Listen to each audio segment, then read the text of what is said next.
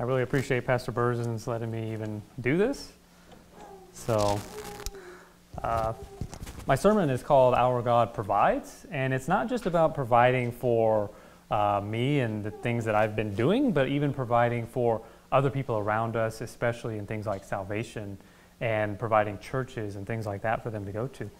So before I really get into all that, I just, I have to tell everybody just quick history in case anybody's not quite sure things that have been happening in my life. So most of you know I was engaged to Angelica Kim in January 2017, and she lives in Korea, and it was in February of that same year that I filed for what's called a K-1 visa, so that I would be able to basically bring her over here and marry her, right? So that's the whole goal, to marry her, right? And we actually were thinking that the government was quick, and so we thought we could get this thing done like May, maybe June. I mean, surely the government's fast, right? But it's a two-part process. The first part, you do a petition, okay, in order to petition for your fiance. The second part, the fiance, or they call him the beneficiary, applies for the actual visa. So the first part was finished very quickly in May on the 27th. Like, not fast at all. It was so slow. And the second step actually had to take place in Korea because we have to deal with the embassy and everything. It was going to include like a whole bunch of forms. I mean, I had to prepare a whole bunch of stuff here before I even went. Birth certificates, family certificates, police certificates. Not because she did anything wrong now, okay? They just require it. And also medical exams, which included vaccinations, and finally the interview at the embassy. Now, in order to even start that process, we had to get what they call a Packet 3 letter, all right? And that's basically from the embassy saying, okay, you can begin your application now. And usually for most people, that's a 2 to 3 week from the end of the petition approval until the time the fiance actually gets that, 2 to 3 weeks. So we're thinking, well, probably June 14th approximately, we can go to Korea and we'll have this paper and we can just start the process and we'll be done quickly, right? Well, it didn't exactly work out that way. Actually, that letter, well, I thought it was a letter. It actually ended up being an email. But the letter took a month and a half to come, okay? So that's where we're at right now. And so we both arrived in Korea. She was living in Kazakhstan at the time, and I was here, and we both arrived in Korea on the same day, on June 14th. And that's really where everything kind of begins. And before I start talking about how God provided in our marriage and providing for the place where we could be and any visas that were necessary, I want to talk about how God provided for a church for us. He provided for opportunities to win so many people to the Lord, and how, I mean, there was no doubt that His hand was working in so many of these situations. I mean, it was just impossible to ignore His working. And the first thing I want to talk about is the soul winning. And so let me just read a couple of verses. I think everybody in here is a soul winner, but just to remind us, Proverbs chapter 11, verse 30 says, "The fruit of the righteous is a tree of life, and he that winneth souls is wise." And so just, if we want to be wise, then we're going to win souls. However, it's not just about being wise. There's actually a command that Jesus gave us in Mark chapter 16, verse 15. He said, "And he said unto them, Go ye into all the world, and preach the gospel to every creature." So, of course, while we were in Korea, this is something we wanted to do. We wanted to basically preach the gospel to as many people as we could. And, we came across 3 different locations, really, is what we focused on for the soul winning. One of them was mostly for foreigners. Well, we thought. We'll get to that in a minute. We thought it was going to be foreigners, okay? And this is a place called Itaewon, which is, if you know, Seoul is like this. And down to the south, you have this district in the area. It's called Itaewon. It's right near a U.S. military base. A lot of foreigners gather around there. A lot of strange foreigners, I might add. I nicknamed it Ipyeontaewon. Pyeontae means pervert. So, yeah, you see some pretty weird things walking down the sidewalk. So, and then the other place was Yangju, which is north of Seoul, and this is where the church is that we were attending. The church is called Emmanuel Baptist Church. It was, the pastor is Barry Hoffman. Some of you might know him. I'm not sure if he still is, but he was supported by Faithful Word for a while as a missionary in Korea. He's a soul winner. The church is King James only. You know, it's a non-dispensational church. It's a good church. I mean, we may not agree on everything, but we can agree on the basics. And we can go out and preach the gospel together. And so it's about 18 miles from Seoul. And I think one of the things I really noticed in that church was that people were just excited. You know, they really loved their church. They loved when visitors come. Everybody's greeting. They're sharing food with people. It's just the way it is there. And we even had people drive between 1 and 3 hours to get to this church every week. That's a long. I mean, I thought driving up here was long, but like 2 to 3 hours, that's a long ways. And they have toll roads, by the way, and probably $10 to $20 just to get to church one way. So, and also just to mention this, the preaching is in English and Korean. So there was a church that we had gone to originally where it was just in Korean, and Angelica had her laptop translating for me. She'd like type up and translate. That didn't work out very, I mean, it worked okay, but it was kind of hard. So yeah, we decided like this is a much better situation right here. So that's the second place where we were able to go soul winning, and the third place was just in daily life. And I think everybody was here at the beginning of this year when Pastor Berzins was doing these soul winning challenges. And we had one where it was, just you got to try to talk to one person every day. They can say, I don't want to talk to you, but you just got to try, at least one person. And, in my trip to Korea, there was not a day that went by where we did not have that chance. We had just regular acquaintances, people you see. And then the really common one that was really easy to do was taxi drivers, because, I mean, they really can't kick you out. The law says they have to take you, So, and really we only had 2 or 3 that would actually get angry and just like say, shut up or whatever, I don't want to hear this. Most of them either just didn't talk, they just let you talk and you're just talking to them, preaching the whole gospel, and they're listening, but they're just trying to ignore you, And then the other ones who were actually, would participate in the conversation, they were interested in hearing. And so, I mean, that was just amazing opportunity because, I mean, I live in America, so I don't really use taxis, and I never even thought about that as a good opportunity. But the thing, of course, you have to fight in that is the flesh. Sometimes you're thinking, oh, not another taxi driver. He's not even going to say anything. But we just, try to do it anyways. So those were the locations that we were planning to go to, and we did go to. And let me just tell you about what we thought it was going to be like, okay? Because we had preconceived idea, Korea's like this or like that. Because Angelica had been able to do a little bit of soul winning in Korea previously. And what she found was that she didn't think the people were very receptive, okay? They didn't seem to really want to talk. But as I show you some of these things, you're going to see like that was wrong, totally wrong. And it's just like what we tend to do when we go to a certain place where it's like, oh, well, that city, they're just not going to listen. We know one person or we know one thing that happened there, and so we just judge the whole city by just a couple of people we know or something like that. We have to be very, very careful because every person has their own free will, and they have their own thoughts and their own mind. Yeah. So we have to give everybody the same kind of opportunity, not just judge them by their appearance. Good. So. And the other thing that was different in Korea is that you really can't go door to door. Not because it's illegal, but because everybody lives in 25, 30-story apartment buildings, and the apartments have key-coded locks, swipe locks, and everyone has a guard. Well, they call it's like an older guy. They're all older men, and they're very grumpy generally, and they don't just let you in. We did try once. It didn't work.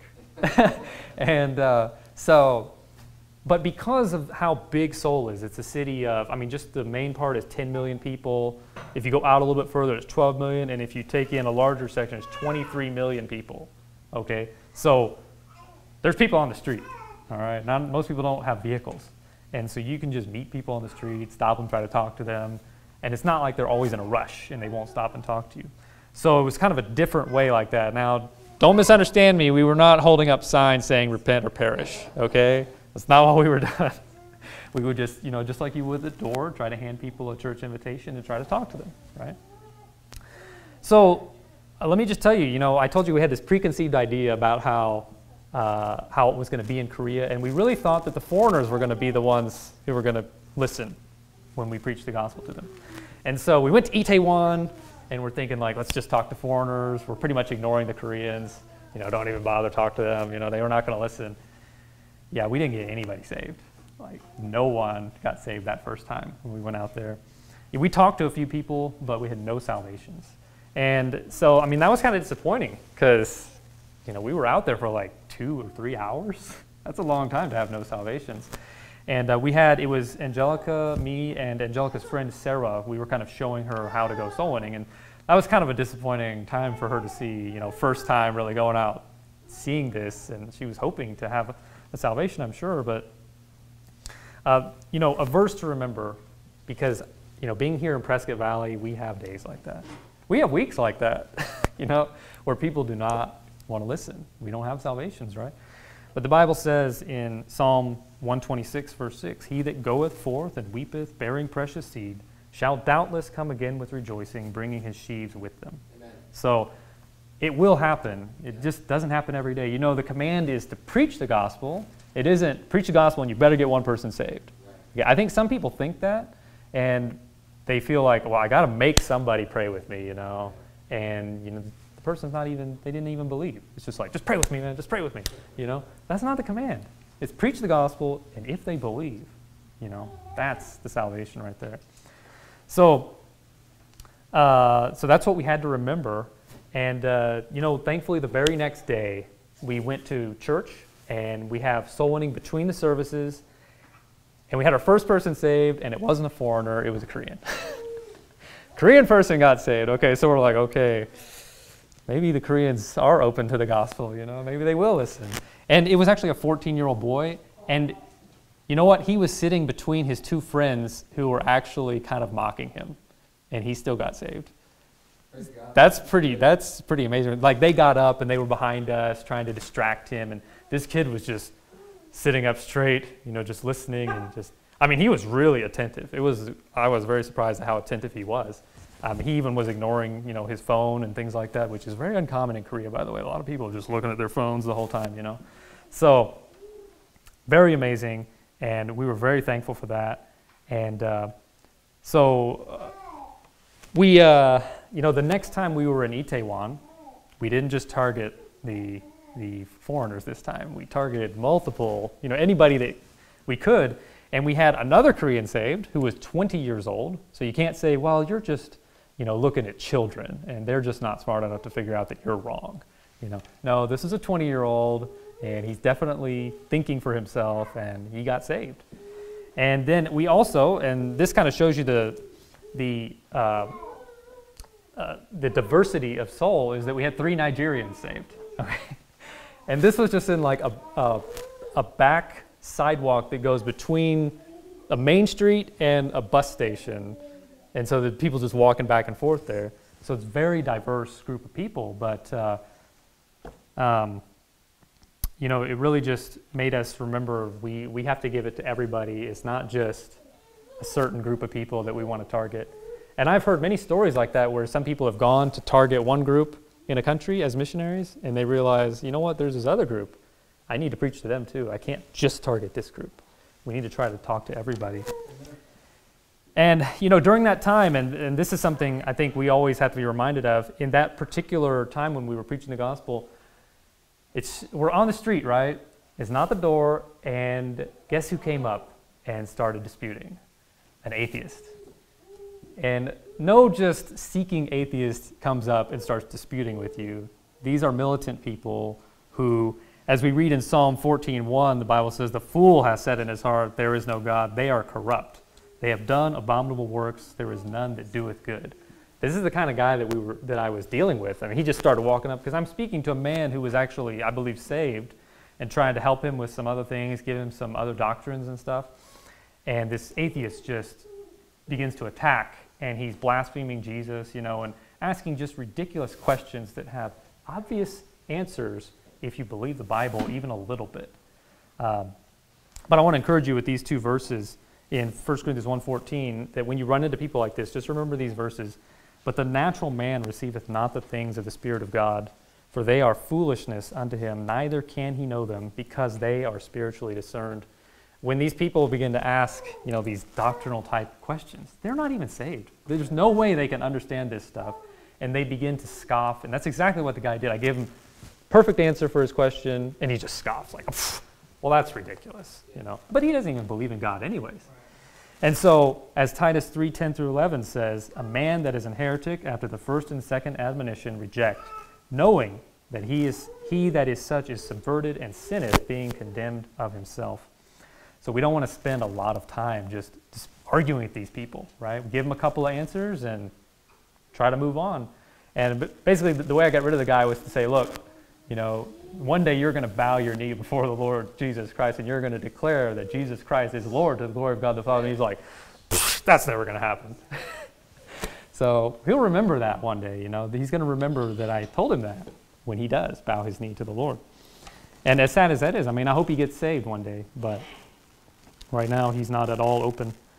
Now, so that's, was our major introduction to soul winning. But the next thing I want to share with you is really showing how God was working to bring two particular people so that they would be saved. Okay, and this was just an amazing story. Let me first tell you how they got saved, and then I'll tell you the backstory behind it that we found out. Okay, so this was at Emmanuel Baptist Church. We were actually, after the church service, everyone kind of eats lunch together in like a cafeteria type area. And generally, Angelica and I would sit across from each other so we could talk, right? But that day, for some reason, we were sitting next to each other. And then this lady from the church brought two approximately, freshman-aged, college-age girls and sat right in front of us. Well, Angelica began to speak to them in Korean, and she found out right away that neither one was saved. But she didn't share that with me. And so the girl across from me spoke English because she grew up in Los Angeles for several years. And this girl, her English was okay, but it wasn't good enough for me to be able to give the gospel to her. So Angelica's preaching the gospel in Korean to this girl. And her name was Yedin, by the way. And this girl's name was Lynn, the one in front of me. And as I didn't know that Lynn was not saved, I actually assumed that she was a church member who brought her friend to hear the gospel. I don't know why I assumed that, but that was my assumption. So I began to speak to her, as though she was saved. And I kind of made some small talk and asked her, what she was planning on doing. Was she going to be going to university or something like that? And she said, yeah, I'm thinking about majoring in psychiatry because I want to help people. And I thought to myself, well, that's kind of a weird thing to be majoring in as a Christian. Most Christians aren't going to major in that. But I thought, well, maybe she, let me just help her out a little bit, maybe take her mind off that. So I said, well, as a Christian, there's going to be a lot of professors that are going to try to dissuade you from Christianity in that thing. And your book is not going to give any credence to the Bible. It's going to downplay the Bible. It's not going to say there's anything spiritual going on. And so I said, you need to make sure, if you're really going to do this, you need to be really strong in what you believe, because you are going to get fooled by these professors if you're not. You're just going to, yes, sir, that's what I should believe, So I asked her, would you be able to stand up to your professor if he started criticizing the Bible and say, I don't believe it, you're wrong. The Bible's right and you're wrong. She said, oh, I could never do that. Because she was more introverted in some ways. And so, again, I'm still thinking she's a Christian, right? So I said, well, there's one thing that really helped me to, overcome a lot of my problems with speaking to people and speaking in front of strangers and things like that, and that is to start soul winning. And so I encouraged her, the church here does soul winning. If you come out, you don't have to start hard. You can actually just literally hand an invitation to somebody to church and say, hey, we'd love to have you come to church. If that's all you feel like you can do at that time, that's fine. And she's like, I don't know if I could do that. That'd be really hard. Not even talking to somebody, right? Just hand an invitation and say, hey, we'd love to have you at church. Okay, so that kind of shows you where she was really at in terms of her confidence. And so I just told her, kind of told her my story and how that worked for me. And in telling her my story with that, she all of a sudden said, I'm not actually sure if I'm going to heaven. And I'm like, whoa, what? I'm thinking this girl was saved the whole time. So it's like, well, the Bible says you can know and it's not hard. Let me show you. So I reached around and grabbed my Bible, and I began to preach to her the gospel. And I mean, it turns out that like she didn't understand even the concepts of eternal damnation. Like she had Buddhism in her mind when it came to that, where when people die, their spirits just kind of, you know, are around. And so there's some things to undo there, but she understood that the gospel and she believed it. You know, she called upon the Lord and was saved, along with her friend Yedin. Okay, both of them were saved right there. So that, I mean, that was just incredible right there. Just from knowing that particular part, that was amazing because, you know, she spoke English right across from me. She speaks pretty much Korean right across from me. Just perfect right there. Okay, that's pretty cool. However, when you hear the backstory, it's even more amazing because you remember I told you I thought that Lynn was the one who was the member and had brought her friend, but it was the other way around. Yedin actually brought Lynn. And Yedin was not a member, by the way, but she had gone to the church when she was about 3 or 4 years old. Now, remember, Yedin was not saved.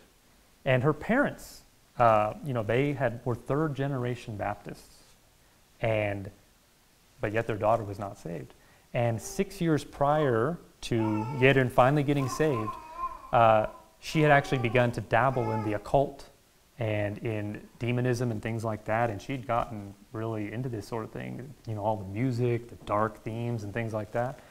And, you know, her parents had just been just horrified at this sort of thing, you know, because they're Christian, they're actually saved, you know, not because they're Baptists, but because they believe on the Lord. And they didn't know what to do, and they were just praying for her and, you know, trying to consult with the pastors and find out, like, what should we do, you know? And but for whatever reason, and I think we know the reason, Yedin, within the couple weeks before she got saved, she had begun to desire to go back to that church because she remembered as a child that was a place of comfort for her, a good place. She remembered the good feelings from that church and how good of a time it was, and she just wanted to go back and see if she could kind of recover some of that for herself because she was living such a dark life, you know, and being afflicted by evil spirits and things like that, like literally. And so she had brought her friend along, and it just so happened to be the exact day that we're there, right? And, you know, I don't have any doubt that God worked that out in such a way that they would both have the opportunity to hear the gospel because he knew we were going to be there. He knew that, you know, he had 2 servants who were going to actually try to talk to these people if they knew they weren't saved, right? And he set them down right in front of us in the exact right order so that we could talk to each other. I mean, that blew my mind. When I found that out, I was just like, what in the world? Are you serious? You know, does that even happen? You know? So, and just to give you an update on like Lynn currently, now this is not required for baptism, just so you know, but they have like a discipleship class to catch up new believers on basic doctrines and things, and she's part of that now. You know, she's getting into the church. She's gone out soul winning with us. And Yedin, she lives further away, but she's been able to come sometimes too to the church, and you know, her life is definitely turning around from where it was. And we actually went over and had a meal with her parents and things, and they were very thankful for everything that had happened, you know. And the other thing that came out of this, which was totally unexpected to us, was how much it actually encouraged the members of the church there. Because remember I told you we were in a cafeteria, and we happened to be near the exit door. And we were talking to these girls for about an hour. You know, we got our Bibles open and we're showing them. And the people know that these are guests, and so they know that we're giving them the gospel. And they saw this going on, and they were actually, instead of being offended, like a lot of church members might be, like, what are these people doing? You know, for an hour preaching, what are they doing? Yeah. They were actually excited, and they were motivated to do the same sort of thing, you know, and to go out soul winning themselves and actually preach the gospel, not just try to hand things out or anything like that. And many people were actually preaching, but others, you know, had kind of reverted to just, you know, handing out stuff. And so, and we learned this from the pastor's wife actually told us what had happened, you know, and how she'd had a lot of people come up to her and tell her how, you know, they had been greatly encouraged by this. And so even more ladies were coming out soul winning because of this sort of thing, even because they saw Angelica, you know, would go out and she was talking to these people. So a lot came out of that. I mean, talk about two birds, like 3 or 4 birds with one stone, I'm pretty sure, from that particular thing. So I mean, we were just blown away by that particular situation. And let me give you another situation where God is working to bring us to be able to preach the gospel to a man that we met like a month and a half prior, and he brought us all the way across the city of 10 million people, and we just happened to meet him in a back alley. Okay, so there was a man who was a salesman, and we had been at this mall, and we hadn't bought his stuff, but he was super nice to us. But we didn't buy anything from him. He worked for like 30 or 40 minutes to help us like try stuff on, and like, oh well, don't think we're gonna buy anything, sorry. And we felt kind of bad about it, but we kind of forgot about him, you know. And we hadn't preached in the gospel or anything there. But we were in Itaewon, okay? So understand that the mall is like up here in Seoul, and you got to take about 20, 30-minute ride to get down to Itaewon from there, okay? Public transit. Long ways away. So we're in Itaewon, and that particular day, we kind of started at a different location in Itaewon. And as we're walking along, we came to a fork with 3 different paths. And I looked off to the left, and I'm looking at them all. I looked off to the left, and I thought I saw some foreigners. I'm like, let's go this way. There's some foreigners over here maybe we can talk to. And so we went that way, and it was all Koreans. And none of them actually would listen to us that particular time. So we kept walking. We get to the end of the road, and we're about to go turn right. And I turn around and see Angelica, and looking for Angelica, and I see this guy who looks familiar.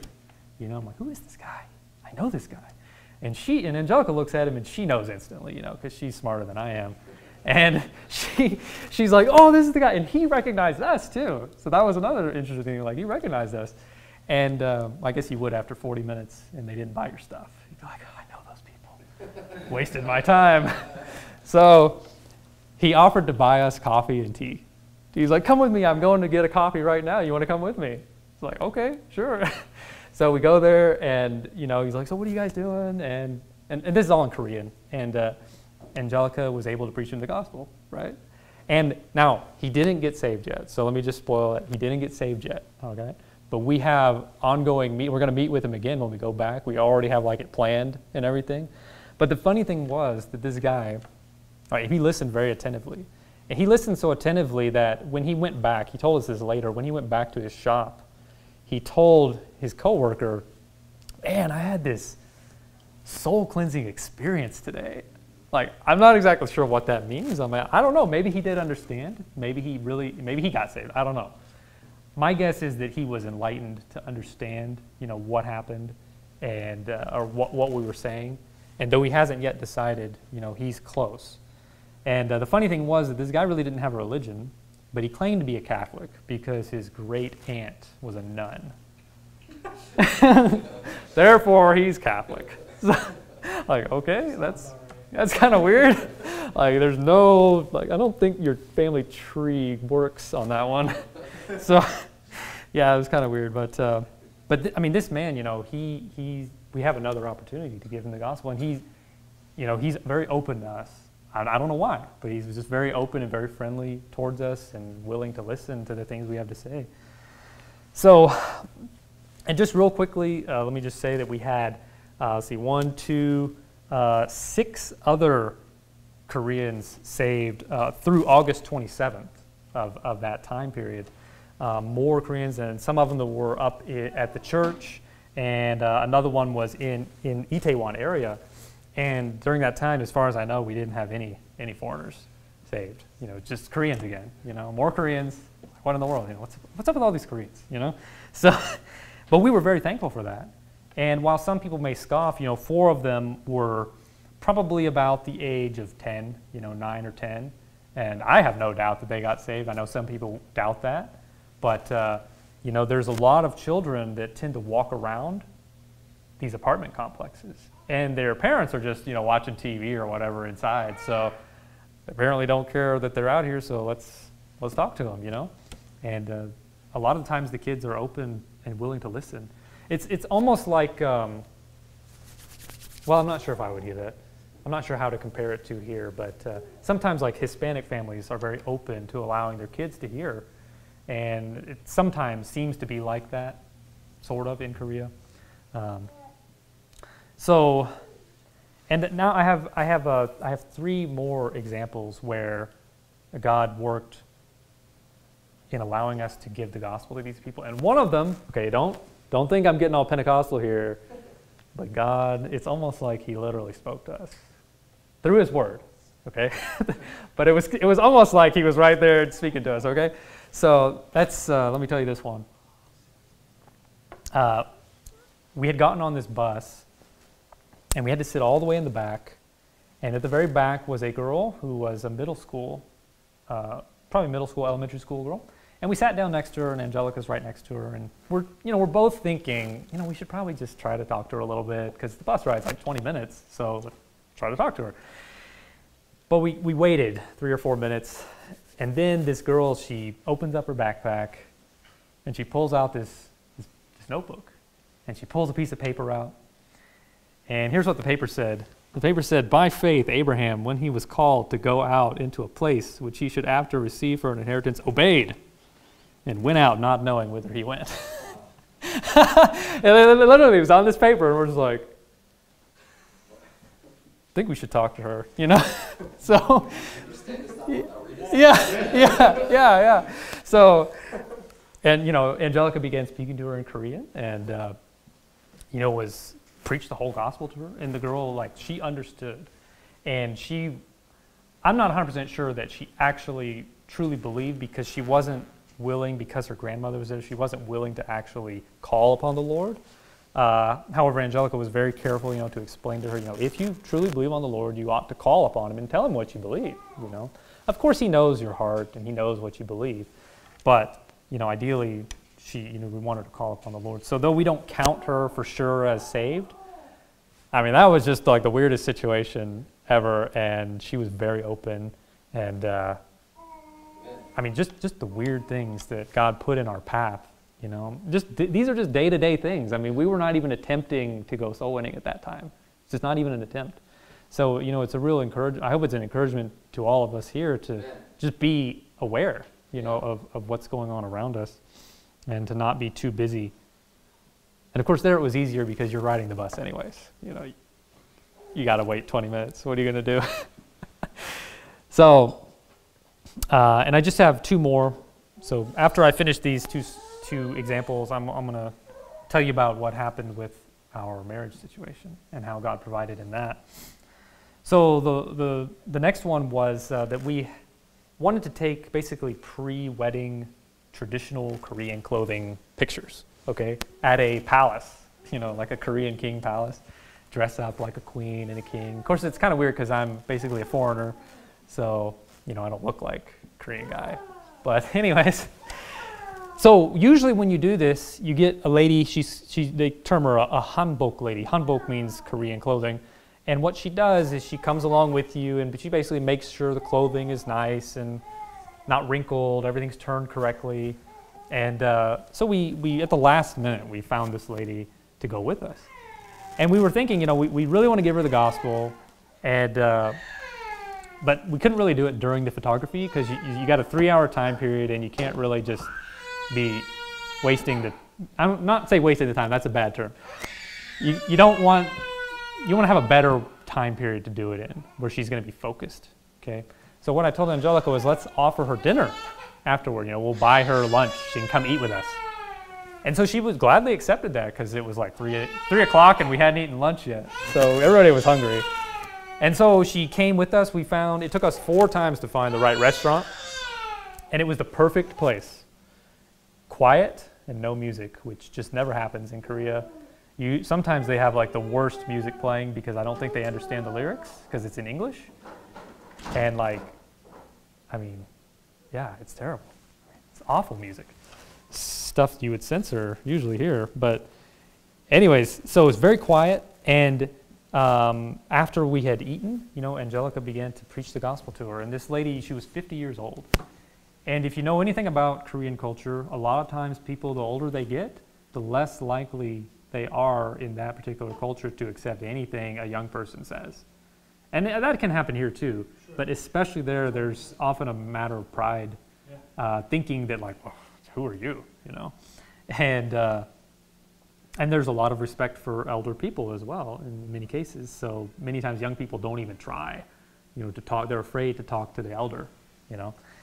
And so, but this lady was very open, and she had gone to a Presbyterian church, but she did not know, you know, the way to heaven. And so we preached her the gospel, and like right there in that restaurant, she received the Lord as her Savior, right there. And not only did she hear the gospel, there was nobody else in the restaurant as customer except about 4 women who worked in the restaurant, and they were just like shelling vegetables and cutting stuff, and it was like quiet. I'm pretty sure they heard every single thing that was said. So, you know, they also got to hear the gospel, just, you know, just ambient noise for them to listen to what, you know, was being said. And, you know, that lady, she was extremely grateful and happy to know that she was saved at that time. We were able to give her a good Bible. And I think there was another book that we were able to give her as well. We will probably meet her, you know, obviously we'll meet her in heaven one day, but we plan to probably talk to her again sometime when we're over there and see how things are going with her, because she actually shared things about her family with us. You know, she became open to sharing things with us, and she was just very thankful for everything that she had received right there. And now the last story here. I know I'm telling you a lot of stories. I'm sorry. There's just so many things that have happened, and this was I call it the Yongjin story. Yongjin, I know this sounds really weird, but he's my personal trainer. Okay, I only had a personal trainer because Angelica really wanted me to, and you know, I'm glad I did. Okay, she wanted me to like just make sure everything's right, and so we actually found this personal trainer while we were going to get ice cream, and. We were on our way to get ice cream, and we just like walked past this place, and we're like, oh wait, hey, we're looking for a place. Let's see if they have somebody that speaks English. They did, you know, and so his name is Yongjin, and you know, one of the things I struggled with was like, because his English is okay, but it's pretty weak, right? And to be able to just start a conversation, especially, you know, that he's not thinking about, is very difficult to get in the right context of everything. And so I've been kind of trying to figure out, well, how am I going to do this? Maybe I can invite him out for lunch or something and just have Angelica talk to him. But one day at the end of the training session, I signed my name on the sheet of paper saying, yeah, we had this lesson. And he looked at my name and said, isn't that a Bible name? And I'm like, yeah, it is a Bible name. You know, it's like 3 different people in the Bible, 3 or 4, something like that. Actually, there's more than that. And so he's like, yeah, do you read the Bible? And I said, yeah, I try to read it every day, and that's my goal. You know, I don't always succeed, but that's my goal, is to read it every day. He's like, really? So you believe everything in the Bible? Yeah, I do, actually. I believe it's the Word of God. And he said, well, you know, there's a lot of interesting stuff in there. And he started talking about like the Red Sea, the Red Sea parting. He's like, that was amazing, you know? And so I knew that he wasn't really, you know, religious. And I found out apparently his mother was Buddhist, but he didn't hold to that at all.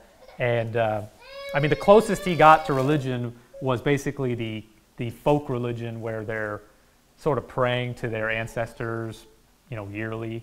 At this point, it's more of a cultural thing, but it still is idolatry, but it is just become a cultural thing to people. They just do it, and it's like, oh, whatever, you know. And so I asked him, you know, what did he know about Christianity? And his only really relation to Christianity was when he was in the military, because military is required for all men in Korea. And he had gone to several services under a chaplain. And he said, yeah, he had a lot of good advice in there. I got a lot of good advice from that. So I don't know who the guy was, but apparently not very into doctrine or preaching the gospel. So I said, well, you know, there's a really important point of Christianity. It's the main point. Can I tell you about it?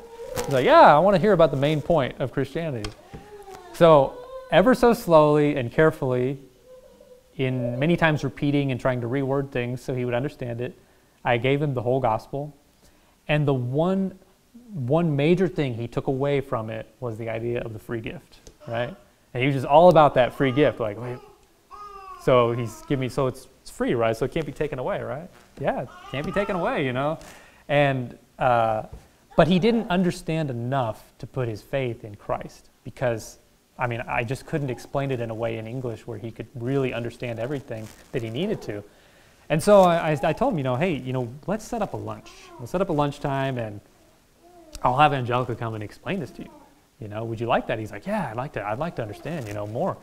And so we set that up, and it was just a basic lunch at some restaurant, and she was able to preach to him the whole gospel, and right there in that restaurant, he believed on the Lord Jesus Christ. And I mean, that was just, it's such a blessing, you know, to actually have like a personal trainer who you got saved, you know. And it's still, you know, it's difficult to bring up topics just, again, because of like context switching and things, but he's been asking me recently, like before I left, he was asking me about like evolution and creation and things like that. And I was able to explain some of that to him, and we plan on giving him some DVDs and things to kind of help him a little bit more with that. But, you know, he's definitely becoming interested in those sort of things, and that's, I believe, because he's saved. You know, he actually has the Spirit of God in him, and he's, you know, he's still living, you know, doing some things in life that he shouldn't be doing. You know, it's kind of the mentality of a lot of young people in Korea is that you kind of try to live as much as you can while you're young, and then when you're old, then you'll move up to, you know, some retire out in the country or whatever, not really thinking about what is really important in life, you know. So, you know, just pray for him if you get a chance. His name is Yongjin. So that kind of concludes the stories that I wanted to tell you about how God worked to bring many people to salvation, you know, through us. And just I want to encourage you that, you know, when you have a chance to give somebody the gospel, try not to pass it up. Amen. You know, you never know when you're going to have that chance again. So I want to read you a few verses here. In Proverbs, before I go to the next things, just to kind of prepare you for what I'm going to tell you. In Proverbs chapter 16, verse 9, the Bible says, "A man's heart deviseth his way, but the Lord directeth his steps." And it says in Psalm 37:23, "The steps of a good man are ordered by the Lord, and he delighteth in his way." And I'm not going to reread Psalm 139 as we read at the beginning, but in Psalm 139 you have, you know, the Lord is talking about how, I mean, he's literally like surrounding us. He's besetting us before and behind. You know, he knew us in the womb. He knows everything. There's nothing that's going to hide what's happening in our lives from him, and there's nothing that can prevent him from, you know, doing things in our lives. And so, I mean, even no matter how dark things get, you know, God is there. He's working. You know, especially as it says, the steps of a good man are ordered by the Lord. When we're doing the things that he wants us to do.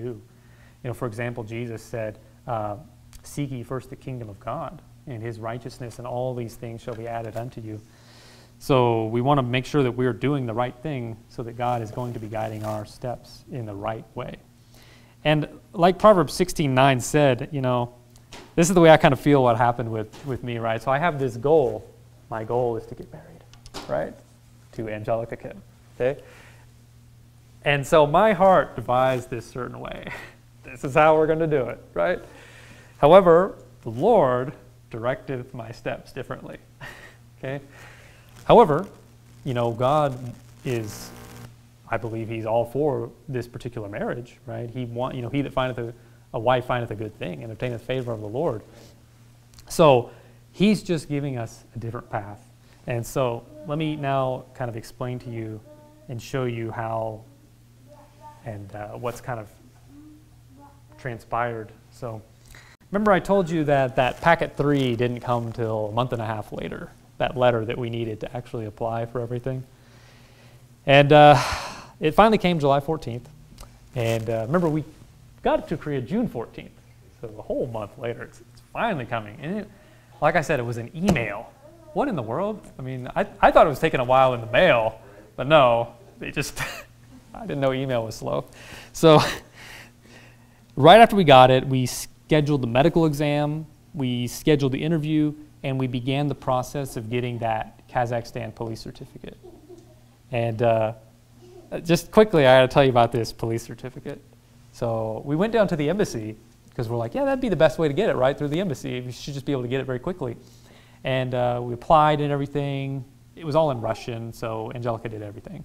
So, because she speaks like 3 languages. And so she started calling. Angelica started calling them like once a week.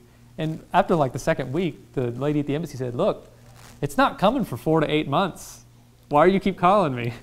And we were like, whoa, what? Wait, say that again. 4 to 8 what? Months, you know? And she said, yeah, I told you guys it was going to take that long. And we're like, no, you didn't say it was going to take 4 to 8 months, because if we'd heard that, we would have never tried to do it this way, right?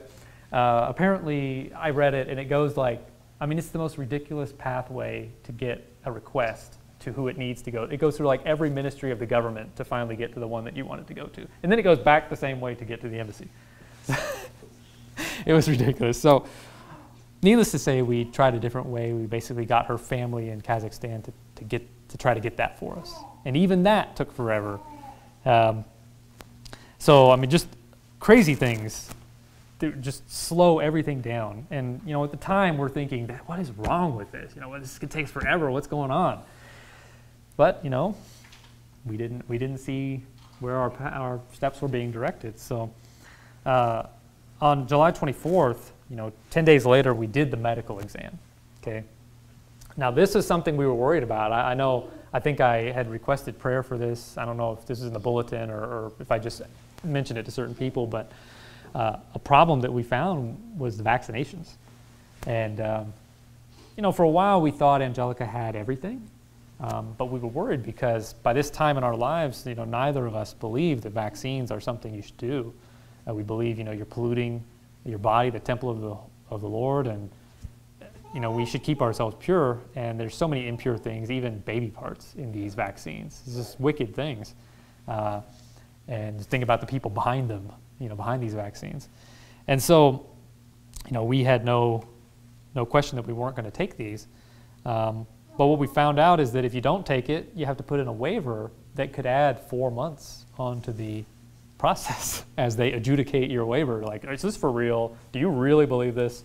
You know, as though they can look down and say, do you really believe this? I don't know. Remember, only God can see the heart, right? So, so we were worried about that before we went to the exam, and you know, it turns out, yeah, she was missing 2 vaccines, and the doctor said, well, you got to have a chicken pox and a Tdap because, you know, you might infect somebody in America, and it's better for herd immunity. And, you know, he's throwing out all these terms and stuff. So we said, well, you know, we are going to file for religious exemption. He said, oh, okay. Are you guys Jehovah's Witnesses? And we're like, no, we're not. We actually go to a Baptist church. He's like, really? That's interesting. Okay. Huh. He couldn't figure that out, you know. I was like, oh, what in the world? And so, you know, as soon as we got out of that particular doctor's office, Angelica had a couple more exams she had to do, a few more tests. And so I'm just kind of waiting for her to finish. And that doctor comes out, and he comes over and starts talking to me, you know, and he has really good English. And so we're able to talk very well. And he's like, yeah, you know, I kind of wish I had a religious conviction about this stuff because I hate getting these vaccines all the time. Every 5 years, he's got to get an MMR vaccine. And that's one of the really bad ones, right, the MMR. So, and I think there's a few more because he's a doctor.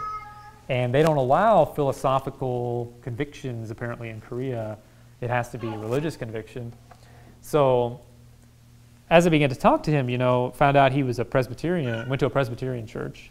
And so I wanted to just check his salvation. As I began to talk to him, I was very surprised. It seemed like the guy was saved, you know.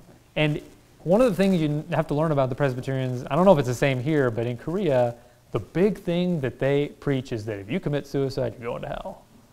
Like, that's because there's a lot of people that commit suicide over there.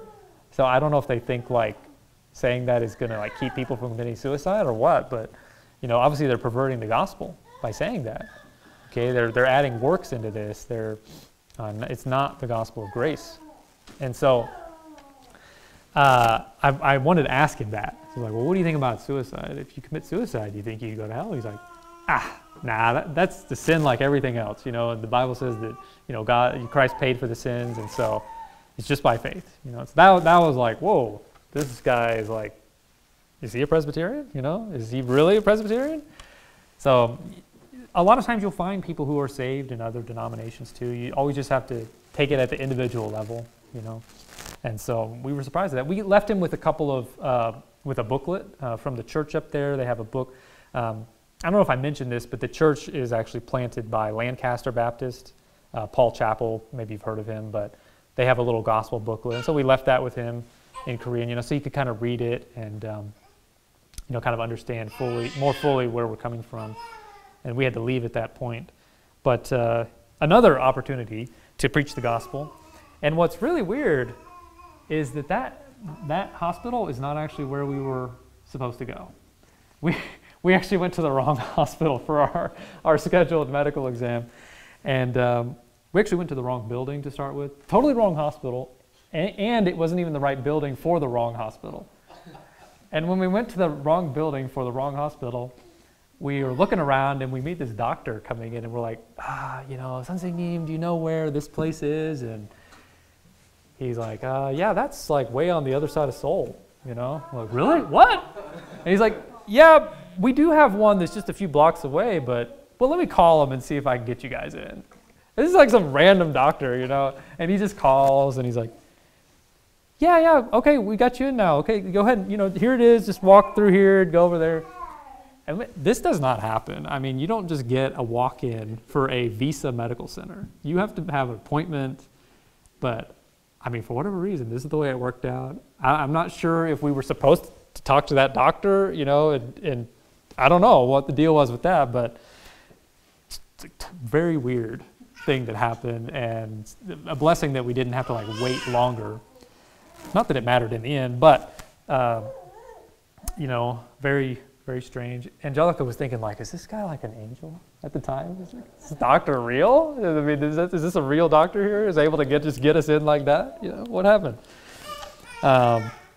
So that was July 24th, and we actually had our interview set on August 1st at the time at the embassy, but we had to move it. And we had to the only opening was a whole month later, August 28th, right? So we're like waiting around all this time, and so when we finally got into that interview, it was actually really, really easy. We thought, you know, we're just sitting there for 2 hours before they finally called us up, but you know, otherwise it was very easy. And the only thing that we were missing was, guess what? The Kazakh police certificate. Yeah, you got it right. We're still missing that. And we were kind of hoping they would ignore it, but no, they said, no, you got to have that. And but that was the only thing until a day later they called us and said, oh, we forgot to ask you a required question. And they didn't tell us what the question was. So I really don't know if it had anything to do with the vaccines, or the one thing that I know that they forgot to ask us, or I never heard them ask, was, do you guys actually plan to marry? They never bothered asking us that, or checking any paperwork that, you know, like saying, yeah, we're going to marry or anything like that, which hard to believe they would not ask that, but they didn't. And so, but the thing is, at the time, you know, we had an appointment to go there. So it was a particular time that we requested, but they said, for the next time, you have to come here to answer this question, but you can only come on Wednesdays, and it's only like from this time to this time. That's kind of constricting, you know, because we do have other things to do, you know, and so we honestly never got there. We have never gone back and got that question figured out yet. So I still don't know what they were going to ask us. But so that was August 28th, and so overall, you know, we weren't that worried about it. We were just going to go answer that question, and once the Kazakh stuff came, and it was going to be visa in hand, right? And we're coming here, and we're going to not the gold whatever place, the lake, not the lake. We were going to go to, you know, get married down in the Mesa area. But then this is when we had some bad news. On September 5th, Angelica's mother was admitted into the hospital for long term. And I can't go into everything about that, but suffice it to say it's long term. And the really bad part about that was that she had just opened a clothing store like 2 weeks before. And at the time when we found out about this, we did not know the actual financial situation that was going to be involved in this. But 3 days later, after Angelica and her sister and one of her mom's friends examined like the books and things, they realized that first of all, that lease was a 2-year lease, and that the total owed was something like $60,000. And then there was tens of thousands of dollars in credit card debt that nobody knew about. And multiple, there were other things involved in this, but let's just keep it at the financial level. And the thing about Korea is the bankruptcy is extremely difficult. And honestly, we were a little bit hesitant about it anyways, because the Bible says pay that thou owest and things like that. And, we were kind of hesitant about even doing that. But then when you look at the system itself, if you fail to prove that you're actually bankrupt, they will charge you an extra 20% on top of what you already owe, plus your lawyer fees, because you got to have a lawyer to do it. So, that could be, multi-tens of thousands of dollars more on top of what's already owed, plus you wouldn't get bankruptcy. And the thing also about the bankruptcy was that the house that they were in would be, taken away, or at least a lien put against it until it was sold, and any money that would pay any of these debts would come off of that amount. And there wasn't any other income for the family, at the time. So all these problems, this sounds kind of bad, right? So what's going to happen, Well, and not only what's going to happen with the financially, but what about our marriage, So how are we just going to leave them here? Or you guys figure it out, Well, so on September 12th, we realized what we needed to do. And so here's our plan of action. I'm just tell you what it is. First of all, the house that they're in the middle of Seoul, it had to be sold because it's very expensive to live in Seoul. And so they actually sold the house already. And using part of the money, they were able to pay off credit card debts and things like that.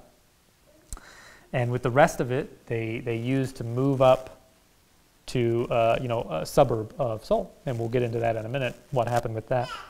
Now, the suburb of Seoul that they were first looking at was a place called Namyangju, And this is what her sister was thinking about moving to. Now, Namyangju, you don't have to know exactly where it is, but it's 2 hours from the church, It's even further than the current place they were living. So Angelica and I were like, that's not good, because we want them to go to the church. And so, she brought up to them, hey, what about Yangju, which is where the church is? Maybe we should look for an apartment up there. And at first they were like, I don't know, should we? Yeah, we'll look at it. Okay, we'll just see maybe what's up there. And the whole family actually drove up there. We got some appointments to look at apartments. And we found the one apartment where literally everybody, like her grandma, her sister, and I'm not sure about her brother, but they were all in unanimous agreement that this was where we need to live. So now to understand how important that is, you have to understand that Angelica for the last several years has been praying for her family to go to be where that church is, to be able to attend that church. And they had not done it. It was kind of like Jonah. Jonah, he knows what God wants him to do. God literally directly told him what to do, and he's like, I don't want to do it. I'm going to Tarshish, And what did God do, right? He had to chastise him. He had to bring bad things in his life, and he got swallowed by a fish, a whale, right? I don't think that was happy. He said, out of the belly of hell cried I. I don't think that was very good place to be. But only after the bad things happened in his life did he finally say, in Jonah 3:1, when God said, arise, go into Nineveh, Jonah arose and went unto Nineveh. And that's what the family finally had to go through. We were hoping that they would just choose to go up there, but all these bad things had to come in. And I'm not even telling you half the bad things, A lot of bad things happened, and the family is, turning more towards God. And just to clarify, her family is saved, Her immediate family is saved, So I don't want to confuse anybody here. But they were not going to good churches, or not even going to church at all. So it had been her prayer for a long time that they would. And, God worked it out. He had to do it the hard way, but he made it so that they had to go up to where that church is, and we were very thankful for that, and we're okay with whatever God chose the situation, how he chose to make it happen. And the final plan of action was that the store would have to be managed by Angelica and her sister. There's not really anyone else who can do it. I mean, Angelica has the financial management training to be able to handle that sort of thing, and her sister has the fashion sense, if you want to call it that. I don't know. She's able to like know what's the next fashion to go buy and things like that. So they're able to do that. But then the question is like, well, what about our marriage, right? So if she's going to be there, what about this? And lest you think we can still use our K-1 visa, that K-1 visa means you have to marry here, and you have to wait until you get your permanent residency to leave America.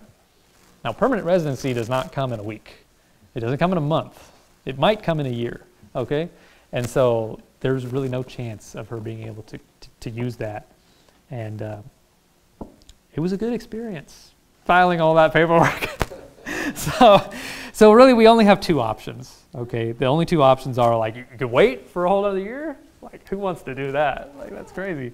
So what we chose is that, we should get married in Korea, And God's provided me with the ability to make a living where I don't have to be living in the United States. I can work remotely. So that's perfect, that we're able to do that. And the one thing that we were not sure about at the time as we're thinking about this was like, where are we going to live? What are we going to do? Because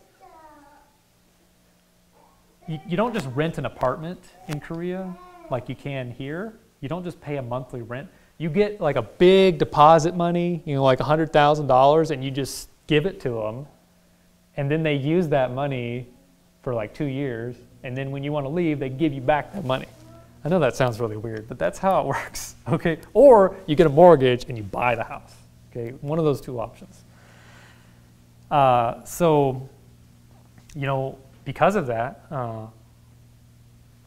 our thought was, well, maybe we can, and I know this is a bad thought, but maybe we can live with her family, in one room of the house. I had a few problems with that, like thinking about like authority in the future, what about that? And, it's hard to get used to one person, let alone 5 other people, who really aren't that interested in getting used to every quirk I have, So we actually took our questions to the youth pastor, Samuel Hoffman. He's the son of the pastor, and his wife, and we just kind of told them the situation and just to kind of see what they would think about it. And when he found out, at first he thought it was just 2 other people, and he's like, yeah, you could probably do that with just like a mom and grandma or something like that, and might be okay. And then we found out there were 5 people going to live in the house besides us. He's like, that's crazy. You don't want to do that. That's really bad idea. For the first year of marriage, what are you thinking, And then he said, but you know what?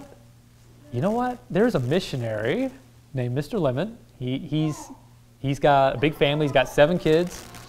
And 2 of his kids are going to be coming back to the U.S. And they're going to be, I think, going to university or something. And then he's coming back on basically deputation. I don't know if you guys are familiar with that, but you basically go to different churches and you explain to them, basically churches that are already supporting you as a missionary. And so he was coming back, and he's going to be here for about a year and a half. And he has a house in Korea, and he was looking for somebody to take care of his house. Okay, but he hadn't found anybody yet, according to Sam. And so I texted Mr. Lemon right away, like within an hour of hearing that. I texted him like, hey, this is our situation. Do you think we could stay in your house? And so he brings us over, like a week later. He brings us over and he's showing us the house, and just like we're already going to stay there. Like he's just showing us around, and this is an amazing house. Okay, and I'll just read it now. The Bible says, now unto him that is able to do exceeding abundantly above all that we ask or think. Okay? This house is in the countryside, all right? It's 4 bedrooms, it's 2 bathrooms, it's a big house. It's got a solar panel, it's got a 450-foot well, we're prepared for North Korea, It's got fruit trees, of all different kinds around the yard. I mean, it's just like an amazing place that we never, ever thought we would ever have in that place. Never even thought about it. And yet, God knew everything that was going to happen, and he was actually preparing this the whole time, I believe. Everything was prepared. He knew what was going to happen. And so, Mr. Lemon, he was very happy to have us stay there, And honestly, if I knew how to drive a manual transmission, I would even have a car. I wouldn't even have to buy a car because he has a manual Jeep. But he's like, yeah, probably Korea's not a good place to learn how to drive a manual because there's a lot of hills and things. It's just very difficult. So probably won't have a car from him, just to use. But it's just a really great blessing. I mean, the house is like 15 minutes from the church, super close to the church. And as far as I know, I mean, we don't even have to pay to stay there. It's just like he just wants us to maintain the house, just be there and maintain it. And we were just blown away by that. When we found out that he was willing to let us do that, it was just like, what in the world? What did we do, to have any of this, happen for us? So. That's kind of that's the situation where we're at right now. I'm going to be going back this next Sunday in the evening. I'll be flying back, and our wedding will be November 18th. You guys are invited. You coming? Come on, guys. It's just a short trip, so it's only like 15-hour plane ride. Babies do really well on 15-hour plane rides. Especially that many, right? They're like all the kids. Yeah. So, anyways, if you guys can come, we're going to be recording things, so we'll have video and stuff. If you're interested in watching, people are like, yeah, watch my wedding. Okay, yeah. So that's what has been going on, and just in summary, I just want to say, I know maybe you're a bit overwhelmed with the things I've even said. It's too much stuff, but. Just thinking about the things I've said, every step, God was aware. He provided everything that we needed when we needed it. We didn't have anything before we needed it, but He provided it when we needed it.